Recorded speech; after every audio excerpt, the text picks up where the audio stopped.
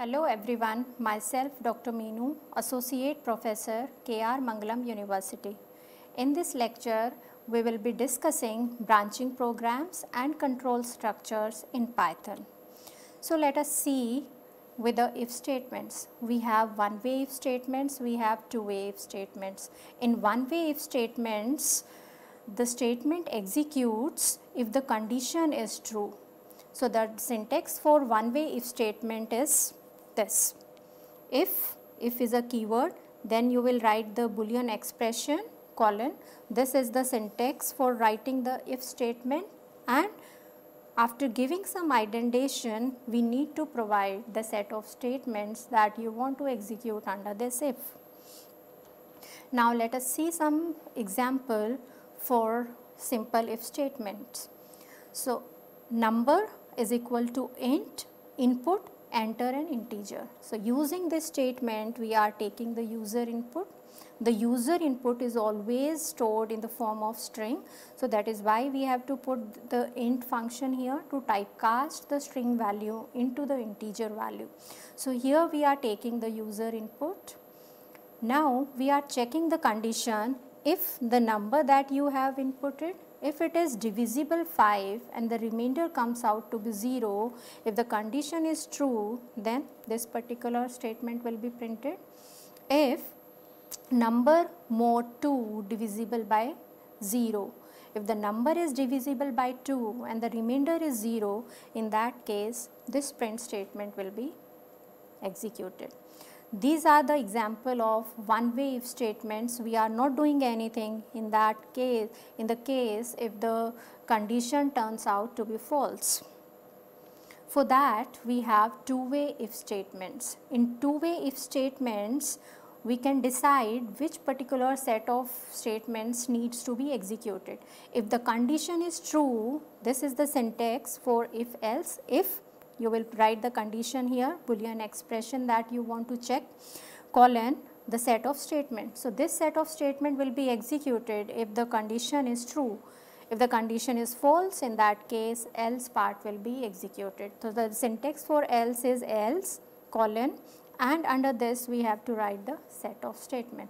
For true if statements, if block will be executed. For false, else block will be executed. Now let us see one example. We'll execute these programs, these simple programs on Google Colab. So this is the first program where we are taking the user input and then we were writing the condition. If we will execute this particular program, you can see it is asking for the user to input the number. If I write 15, so high 5, this particular statement is printed because the condition is being checked here. If is equal to 0, if the result is 0, in that case high 5 will be printed.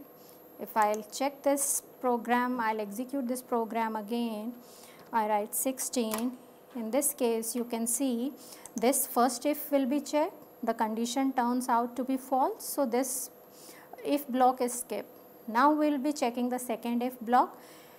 16 more 2, the result of this is 0, the remainder is 0. So high even is displayed on the console. You can see high even is printed as an output. Now we have if else, the example of if else. The another example of if else statements. In this case, we are taking the user input for the principal amount, the input for time. If the time value of time is greater than 10, we will use this particular formula.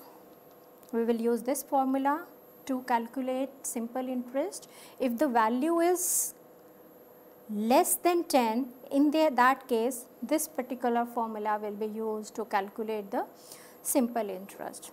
So again, we will see the output of this program in Google Colab. This is the program here. We'll execute this program and just see. So it is asking for the principal amount.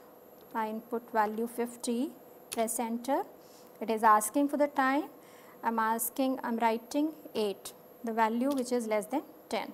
In this case, the first if condition will be checked if t is greater than 10. in this case, this simple interest will be calculated using this formula, otherwise else this formula will be used. So in this case I have entered 8, so t is less than 8, so else part will be executed and you will get this output as 60. So in the same way you can enter different value of time, and based upon the value of time, that particular formula for simple interest will be used for calculation. Now after this we have, apart from one way if statements, if else, we have nested if and nested if with else also. So in this example you can see, if I is greater than k, if this condition is true, the another if inside this is known as nested if statement. If this condition is also turns out to be true, then only this statement will be executed. If this condition is false, in that case this if and nested if will not be executed. In that case else part will be executed. So again we can see the same in our Google Colab along with the output. So here you can see we have to enter the value of I. For example, I is 12, enter value of j is 6, enter value of k which is 56, and then based upon this you will receive the output. So I entered I as 12 and k is 56. So I is greater than k? No, the condition is false here itself. So the else part is executed, I is less than or equal to k. So you can input different values of I, j and k and check out the output for this program. Now we have another variation of decision statements, if, elif, else. So in this first screenshot you can see we are using nested if else. If score is greater than 90, then the statement, else the entire part is under else. If this score is greater than or equal to 80, then the entire part is in else. So we are writing if else in a hierarchy.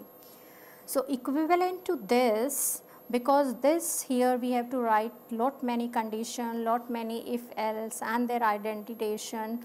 So the user may face various problems. In this case we can use elif. So you will give the condition here, for example, if score is greater than equal to 90, grade will be given A. Elif, here again along with the else, here with the else we were not giving any condition. Now with the elif you can give the condition and the program is simpler as compared to the earlier one. So if the score is greater than 80, grade B will be given. Else if, again if it is 70, grade C is given. Again if it is 60, grade D will be given. If none of these if and else if are true, in that case else part will be executed, which is giving F grade. Now again you can see the execution of this particular program in Google Colab. We have a similar program.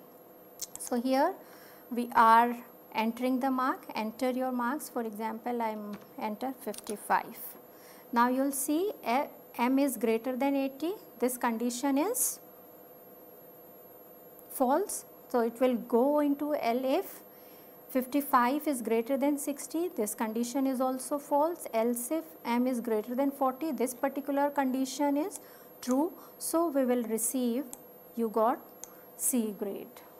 So as you can clearly see, using if, elif, else is very easy as compared to the use of if else and nested if else. Now we will be discussing for loop and while loop. So, for loop iterates through each value in a sequence. For example, if you want to print or you want to execute the same set of statements again and again, then you don't have to write the code again and again. You can simply iterate through those set of statements using for loop or while loop. In this slide, we are having the syntax of for loop. So, you can see here for is for loop, it is a keyword. Where is a variable that you are iterating through the loop. In again is a keyword, and sequence is used for when you are iterating through the list, through the tuple, through the string, then we can use sequences. Otherwise, you can use the another syntax for is for I in range. Range is a built-in function which will be iterating the value of I from the given range. So, the range is initial value you will provide here, the end value you will provide here. For example, I want to print simply the value from 1 to 10. So, you have to write for I in range 0 to 10. So, it will start from 0 and will go up to 9. So, this end value will be taken up as 10 minus 1 as 9. So, we will see various examples of for loop. Now, we have one of the example program to reverse the given number. Here we are using while loop. The syntax for while loop is simply similar to for loop. We will use while, we will use condition here, colon, you write the set of statements that you want to execute. So, these set of statements will be executed till this condition is true. As soon as the condition is false, you will be come out of the loop. So, here let us do this program using while loop. We have any number 5, 6, 7, 8, or you can take the user input for the number. We want to reverse this number. We want to print it as 8, 7, 6, 5 like this. So, for that what we have done is, you have to understand the the logic of the program. The reverse of a number is 0. This we have taken any variable and initialized it with 0 value. We have printed the value, the original number is num. Now, while num is greater than 0, this is the condition. Until this condition is true, these set of statements will be executed. Now, what we are doing, how we are reversing the given number. So, what we have to do, we have to extract the individual digit and then we have to add them to make it reverse. So, how do we do that? Now, if I do, if 8, 7, the number is 5, 6, 7, 8, mod 10, mod will always give you the remainder. So, this will give 8 as remainder. So, in the remainder the value will be 8. Reversing, this is the formula for reversing a number, reverse number multiply by 10 plus remainder. So, this value initially is 0, multiply by 10 plus remainder is 8 now. Now, in the reverse number we have got 8. Now, we have to reduce this value, right, so that we can extract 7. So, what we have to do, 5, 6, 7, 8 divide by 5, 6, 7, 8 divide by 10. So, this way when you do the division, you get the quotient as a result. So, here the output of this particular statement will be 5, 6, 7. Now, this in the number we are storing 5, 6, 7, again we will go here, we will check this number is greater than 0, we will come again here, we will extract 7 from here. Again in the reverse, what we will do, the previous value of reverse number is 8 into 10 plus now the remainder is 7, now it is 87. Again now we will reduce the number, now we will get 5, 6, 7 divide by 10, we will get 56. Again we will check 56 is greater than 0, again these set of statements will be executed and in the last you will get the reverse number, right. Now again we can see the output of this program here. Here you can see the program. So, you can take the user input also for the numbers. See, here you can only see the given number is this and the reverse of the number is this. So you need to understand the functionality or the logic that we have put under the while block. Now let us see the another program. This is another program where we are using while loop. So here program to check if the number is an Armstrong number or not. So you need to understand what is an Armstrong number. A number is Armstrong number, for example, if the cube of individual digits and the sum of those number, if it comes out to be the original number, then we say that it is an Armstrong number. For example, if I say 1, 2, 3. So how do we calculate the Armstrong number? 1 cube plus 2 cube plus 3 cube. If it comes out to be 123, then we say that this is the Armstrong number, otherwise this is not an Armstrong number. So let us check 1 plus 8 plus 27. Is it 123? No. So this is not an Armstrong number. Here now we will do the same, we'll write the logic for the same program here. We are taking the user input, enter a number. The user has entered the number. We have taken a variable sum and initialized it with 0. And now we have taken up a temporary variable to store the original number. So temp is equal to num. Temp will store now what the number that user has input. For example, 371 the user has input. 371. Now we'll check if it is greater than 0, what will happen? Again we are extracting the individual digits, we are cubing them and adding to the previous number. So the same thing we are doing as we have done in the previous program. We will extract the individual digits, we will cube it and we will add it to the sum. So here you can see these set of statements will be executed until temp remains greater than 0. If the condition is false, you will come out of the program and you will display the result, whatever may be the result. For example, now let us try run the program. For example, temp is 371 mod 10, 371 mod 10. So mod will give the remainder. So here the remainder will be 1. Now what we will do is we will cube of this digit, right, and we will store into the sum. So this means sum is equal to sum plus 1 cube. So sum initially is 0. So in the sum we will have this value will have 1, we will have 1. Now we have to reduce this number because we need 7 now. So we will divide here, we are dividing temp, which is 371 with 10. So the result will be 37. So here we will go again. 37 is greater than 0. Yes, it is. So again we will be extracting 7 from here by taking modulus. Here we will receive 7. Then last value of sum was 3. Now 7 cube. Right. Then again we will reduce 37 to 3. So again we'll go here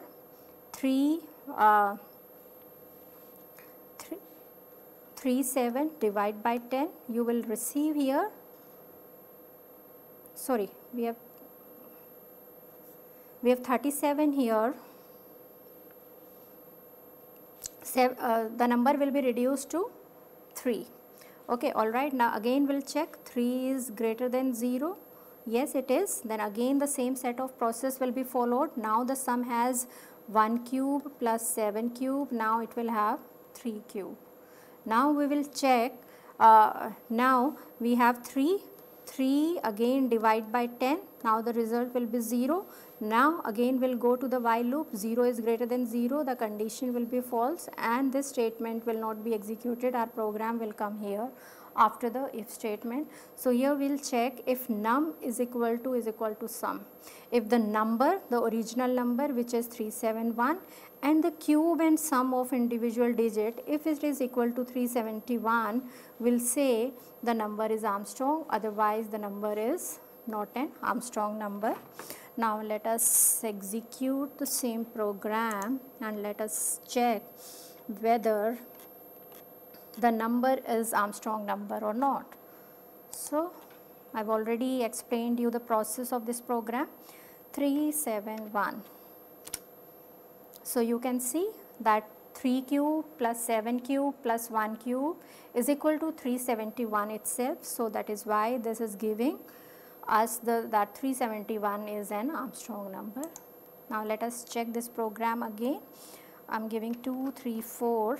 So see, because the cube of 2 cube plus 3 cube plus 4 cube is not equal to 3, 234. That is why we are getting the number is not an Armstrong number. Now we have few more programs here. We are doing these programs using the for loop. The Python program to display all the prime numbers within the given interval, and the another program is Fibonacci series up to 10 terms. So you can go through these programs, you can understand them, you can run them, you will be able to understand these programs just for practice. I can explain you this program display Fibonacci series up to the 10 terms. So what is Fibonacci series? Fibonacci series is nothing but the first two terms of the Fibonacci series is 0 and 1, and the next term will always be calculated by adding the last two terms. So 0 plus 1 is 1.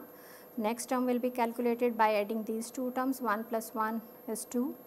1 plus 2 is 3, 2 plus 3 is 5, 3 plus 5 is 8, this 13, this 21, and so on. In the same way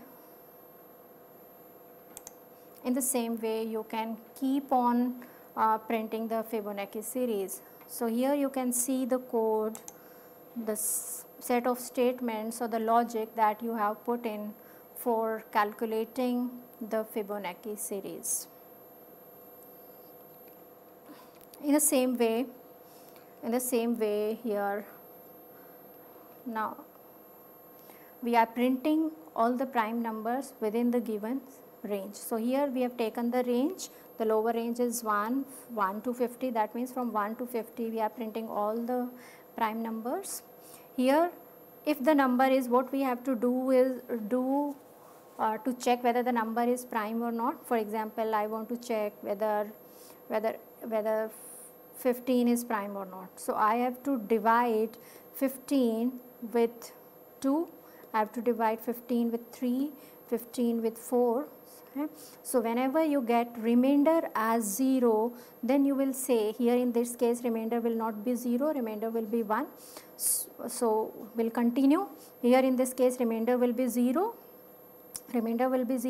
So here we can declare that the number is not a prime number. So we have to divide the number from 2 to n, right?